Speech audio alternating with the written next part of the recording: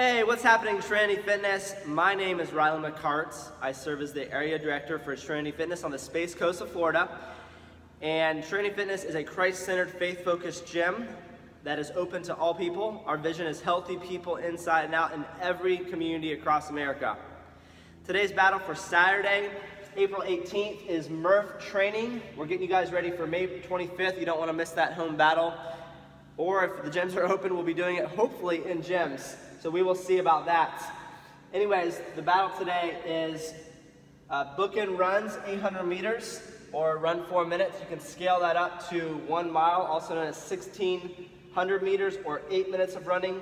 Your choice there. In the middle, the meat, cheese, all the good stuff, is an AMRAP in 20 minutes of 5 pull-ups, 10 push-ups, and 15 air squats. Let's walk over to this other side of the gym and take a look at what these exercises are gonna be looking like today. The first exercise is gonna be pull-ups. So in case you don't have a pull-up bar, the 2 recommendations I would give you are a bent over row, feet are at hip width, back to that extension, chin is tucked, neutral spine, back and elbows start locked, and you're pulling those dumbbells, kettlebells, or maybe you have milk jugs all the way up to the torso, squeezing those scaps together. If you just had one weight, you could do 10 reps, 5 per side, as so. Also, you could go to a renegade row, which is from the floor. Have those dumbbells or kettlebells directly underneath your shoulders so that your wrists are stacked over your shoulders. And you're gonna bring your feet out about shoulder width or just a little bit wider. Keep your abs tight, and it's 1, 2, 3, 4, and 5. If that was too easy, you could scale up and go 10. It's going to attack your core. I promise it'll be a great exercise. If you have a pull-up bar or rings in your garage, you could do ring pull-ups or pull-ups.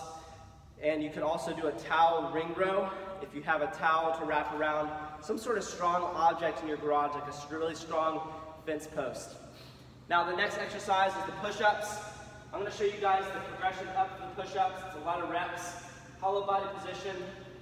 If this was my horizontal in this position here, my shoulder, my elbow, and my wrist would all be stacked, and my elbows stay tight to the body, and the chest touches the box or the chair that you're pushing off of. Of course, you can go to the floor and do a normal floor push-up. Notice that my wrist, my shoulder, my wrist, and my elbow are stacked at the bottom position, and my chest and thighs touch the floor each rep. Don't cheat yourself, guys. You're going to only make gains in the range of motion that you train. And then lastly, the squats. Heels are at shoulder width. I like to have my toes slightly pointed out as proper positioning. And as I go hips back and down with an arched body, my knees are tracking out and over my toes, and my hip crease is getting parallel to the thigh, keeping your weight in your heels at all times. This is going to be a great workout for you guys. I love these exercises, some of my favorites. I think you could do them every day and be very, very healthy. Have a great day, enjoy your workout, post your pictures to Facebook, Instagram, and tag Trinity Fitness. Make sure if you have questions about this battle, contact your facility director. Have a great day.